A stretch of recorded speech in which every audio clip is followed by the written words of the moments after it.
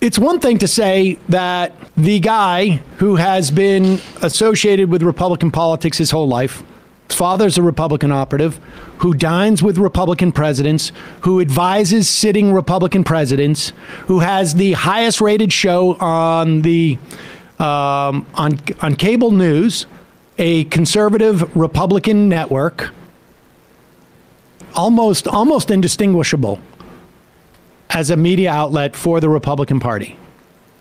It's one thing to say there is no analog to any violence that takes place from so-called leftists where they have that type of institutional support. But he's, again, it's not like he's a Republican elected official.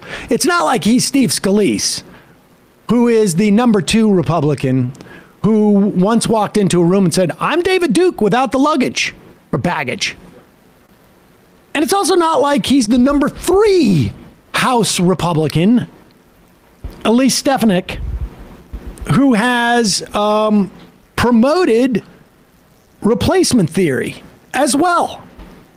Well, we got to be fair to her, right? She must have an explanation for it. Maybe she didn't mean to explicitly promote replacement theory, although radical Democrats are planning their most aggressive move yet, a permanent election insurrection. What is a permanent election insurrection?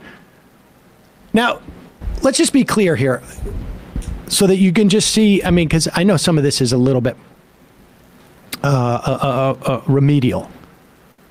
But an election insurrection is when the election is over and you're attempting to overturn the results of an election.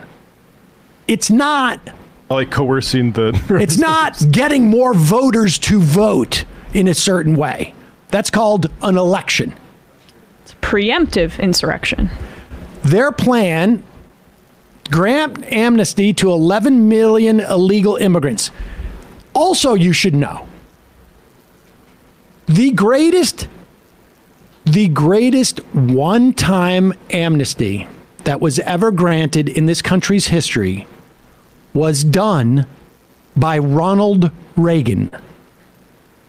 Until Donald Trump, the most popular Republican president amongst Republicans in the history of the country. Just to say, like, you know, even the theory that granting amnesty would necessarily be something that was contrary to the interests of Republican Party or Democratic Party over Republicans. Now, putting that aside, there is, sadly, in my estimation, no plans whatsoever to grant 11 million people amnesty. So that's also a lie. But even if it wasn't, continue. Oh, I'm sorry. Grant amnesty to 11 million illegal immigrants will overthrow our current electorate. Now, what is it like? These words are not, they are misusing these words. There is no way when you talk about adding immigrants into this country that you're overthrowing an electorate. You can't overthrow an electorate. That word does not make sense in that sentence. It is a conscious attempt to mimic the construction of the idea of the great replacement theory. That's what it is. That it is a conscious attempt to do that. Overthrow our current electorate. In other words, replace our current electorate and create a permanent liberal majority in Washington. She is saying this is the great replacement theory. And she is the number 3 Republican in the Republican Party in terms of elected leaders, at least in the House. And then we should also add, just 4 days ago, just to give you a sense of like what the sort of like where we're at with the Republican Party. And that quest for a strong, sensible Republican Party of yesteryear. Right. And she was the great white hope, too, for that, right? When she first came in. That was like her whole thing. Wasn't she anti-Trump? Oh yeah. Yeah. She was like a moderate, like problem solver-ish person initially. Yeah. Well, to be fair, that was almost 4 whole years ago. And with adults, anything could happen over the course of 4 years. My 9-year-old son is similar to where he was when he was 5 than when she was 4 years ago. The White House, she tweets, House Dems and usual pedo grifters are so out of touch with the American people, then rather than present any plan or urgency to address the nationwide baby formula crisis, they doubled down on sending pallets of formula to the southern border. Joe Biden has no plan. The White House, House Democrats, and usual pedo grifters. Now, they're out of touch with Americans. They don't present any plan. So we know that these pedo grifters are supposed to present a plan and have urgency to address the nationwide baby formula crisis. She is talking about Democratic, maybe lawmakers, maybe policy people. Who else would you expect to do that? Who is she talking to? Who is she talking to? And let's find out who she's talking about. We have an explanation from her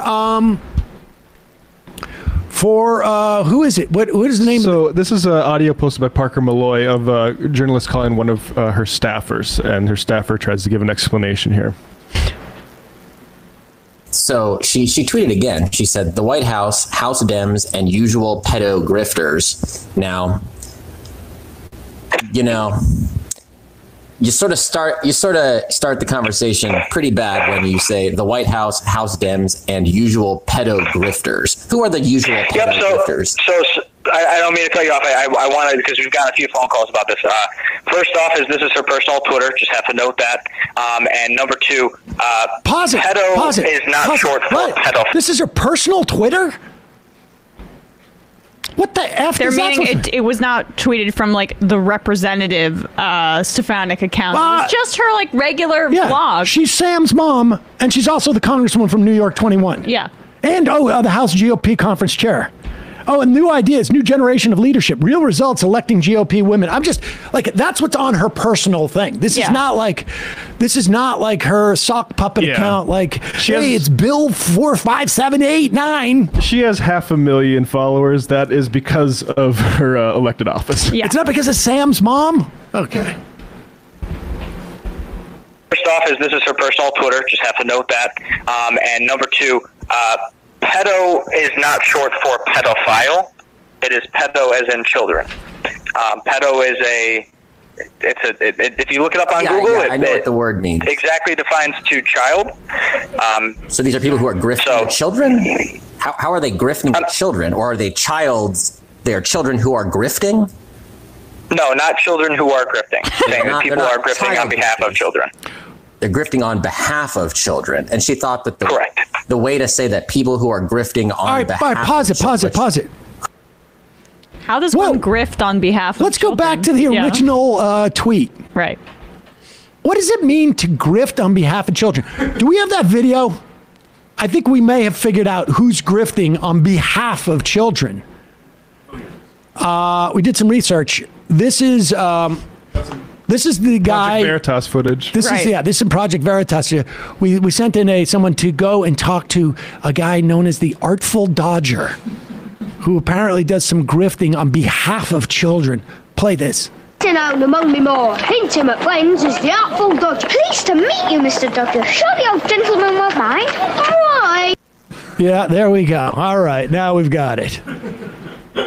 I'm glad. Man, I'm trying to come out. I'm glad Stefanik is finally. That's a pedo grifter. Yeah, going after this crook. This grifter on behalf of children, again, in the original tweet, we're to believe, is supposed to come up with a plan to address baby formula.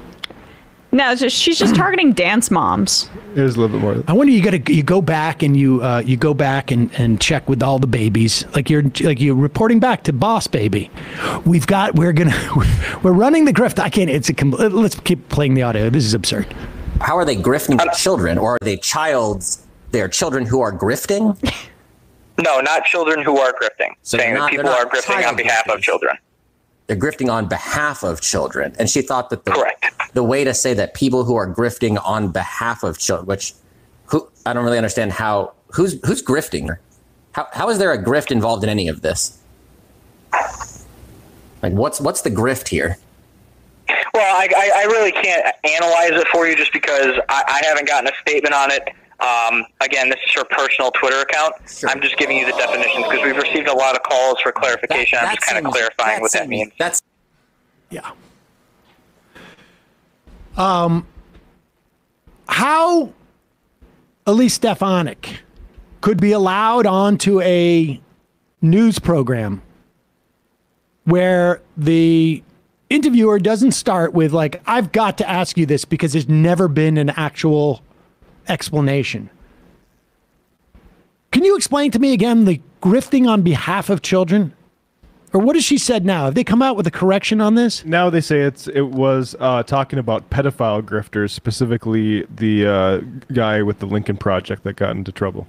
So now they're saying the Lincoln Project. Okay, that makes much more sense. Put up the original tweet, and let's figure this out. We'll substitute the White House, House Democrats, and that guy from the Lincoln Project are so out of touch with the American people that rather than present any plan, the White House, House Democrats, and the guy from the Lincoln Project, or the urgency to address the nationwide baby formula crisis, which is, of course, the job of the White House, House Dems, and the guy from the Lincoln Project, they doubled down on sending pallets of formula to the southern border, which, of course, the White House, the House Democrats, and the guy from the Lincoln Project did. They sent down those pallets. Is that what we're supposed to believe? Is that what we're supposed to believe? I mean, seems like a bit of a stretch. Seems like she might just be smearing all of her political opponents as pedo grifters. Yes, that seems to be the more likely explanation. Yeah. Oh, wait.